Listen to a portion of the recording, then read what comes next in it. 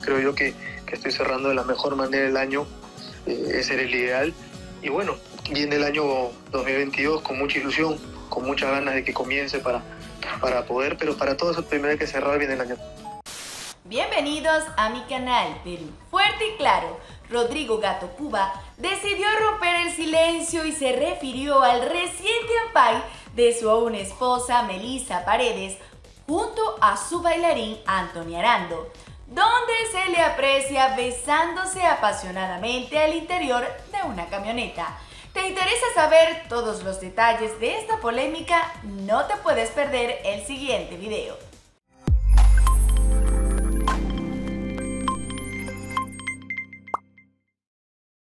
Rodrigo Cuba sobre separación con Melissa Paredes tras ampay. Estoy cerrando de la mejor manera el año.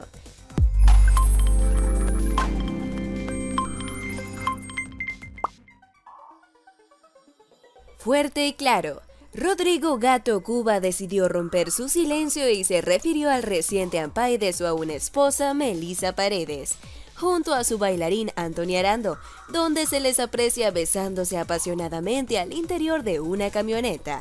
Y es que recordemos que cuando el programa de Magali Medina lanzó el avance de este ampay, la actriz salió al frente con un comunicado donde confirmaba que se encontraba separada del futbolista hace varias semanas atrás.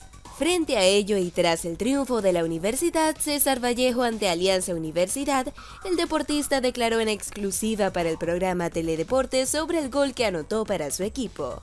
¿A quién le dedicaste el gol hoy día que ha sido muy significativo para ti y para tu club?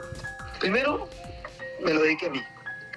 Me lo dediqué a mí, se lo dediqué a mi hija, a mis padres, a Dios sobre todo. Y creo yo que por sobre todas las cosas a mí porque creo que me lo merecía y creo que lo venía buscando.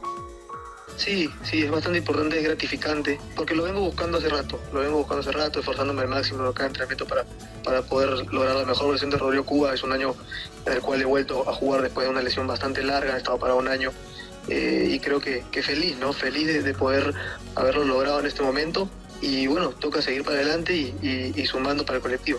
Aunque el gato no mencionó explícitamente a Melissa Paredes, sorprendió a propios y extraños al mencionar que viene cerrando el año de la mejor manera. Es un bonito regalo para mi hija también, y gracias a Dios creo que se dio en un momento oportuno. Siempre la fortaleza de la familia y dedicarle pues a la niña en este momento tan bonito, de verdad. Creo yo que estoy cerrando de la mejor manera el año, ese era el ideal.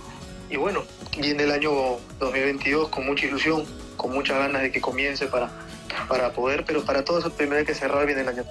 Queremos saber tus impresiones acerca de esta gran polémica que se ha formado en esta pareja.